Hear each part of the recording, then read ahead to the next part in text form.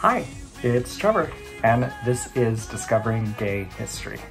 I can feel something inside me say, I really don't. Okay, so this video is all about Edythe Eyde. Her pen name was Lisa Ben, and if you say that fast enough, it sort of sounds like lesbian. What a badass. She was born in 1921 and she died in 2015. She had a very long life, and the more I read about her, the more obsessed I got. So Edythe is credited for being the first gay folk singer, and she was also the creator and writer for the first gay magazine, Vice Versa.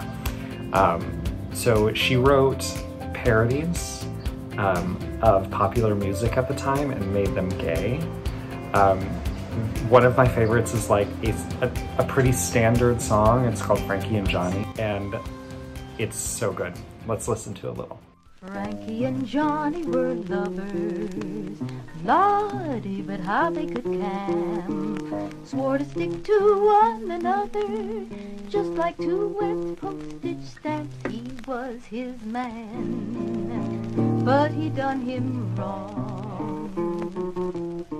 Frankie swished down to the gay bar to sip him some pink lemonade. He asked, has my Johnny been in here? Was he caught in last night's raid? Ooh, he's my man. Is he a-doing me wrong? So Edythe was a secretary at RKO Studios. She hated the job, but it gave her a lot of downtime. And her boss was like, look, it's not gonna be very busy, but I want you to look busy. So just like find stuff to do. She was like, great, I'm gonna write a lesbian magazine. And you had to be careful because this stuff was illegal. She would go to these gay clubs and hand them out to her lesbian friends, and she was like, I've only made 10 copies, so don't throw it away, just like hand it to the next lesbian. So I'm gonna read some parts from the opinion piece. She was like way ahead of her time. She had these great ideas about what being gay was going to be in the future, and I'm gonna read a chunk of that. Here to stay. Whether the unsympathetic majority approves or not, it looks as though the third sex is here to stay. With the advancement of psychiatry and related subjects, the world is becoming more and more aware that there are those in our midst who feel no attraction to the opposite sex.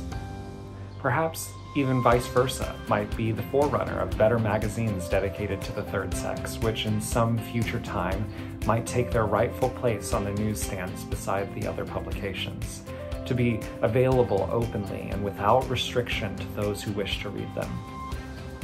But in these days of frozen food and female independence, there is no reason why a woman should have to look for a man for food and shelter in return for raising his children and keeping his house in order, unless she really wants to.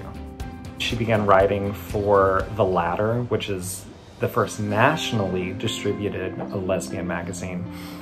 And that's when she adopted the pen name Lisa Ben, and she lived to be 94 and died in 2015. That's it. That's it for this day's episode. I can feel something inside me say, I really don't